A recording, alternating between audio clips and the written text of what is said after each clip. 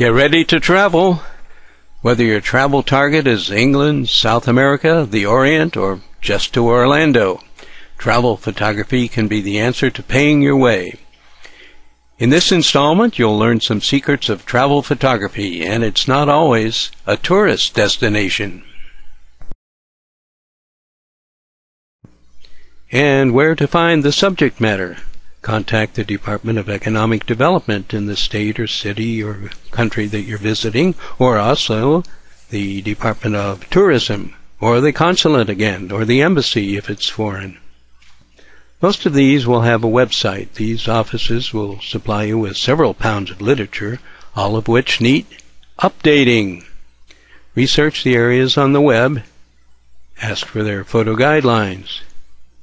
At your library, consult encyclopedias and similar reference books and maps that feature your area of interest. Make downloads or photocopies of pertinent leads, pictures, and details. These will aid you in your query letters to the photo buyer. Marketable travel photos are continually published in new books on the area you just photographed. The departments and offices mentioned earlier are often aware of books in progress. They're getting ready, they've done the research, the market research, and they know that the public would be interested in a book on a certain subject.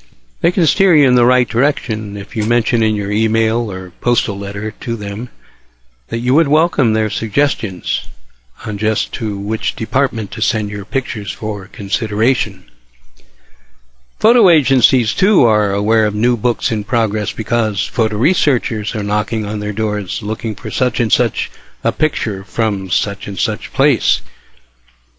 Incidentally, this is another reason to approach a stock agency. Tell them you have fresh, updated pictures of the place you're visiting. Frequently, photo agencies miss a sale because their pictures on a certain destination are outdated. This picture here, most people on vacation are in escape mode. They like to avoid crowds and long lines. In this picture of a popular seaside resort on the Atlantic, the photographer chose to capture the freshness and appeal of the beach, minus the hordes of people. The secret, photographing at 6 a.m. on a July morning. Your marketable travel photos, both scenic and informational, will also be marketable on the web. Non-travel editors use search tools such as Google to find highly specific destinations. They will make a 3 or 4 word search, a key phrase, or sometimes called a long tail search phrase, to locate who has out-of-the-way scenic or certain areas of the world that are not well traveled. For example, a certain factory in Ethiopia. You can make an internet sale by entering multiple keywords like this, describing each of your photos, either on your own site or your own pages or on a photo marketing portal. When you are making a picture of a certain travel highlight, keep notes. If you love travel, there will always be a place for you in stock photography. In this digital age we live in, thousands of travel photos are now becoming available on the internet by the crowds of capable photographers who now place their photos on portals such as Alamy, MyLoop, Photostock Plus, and several other sites.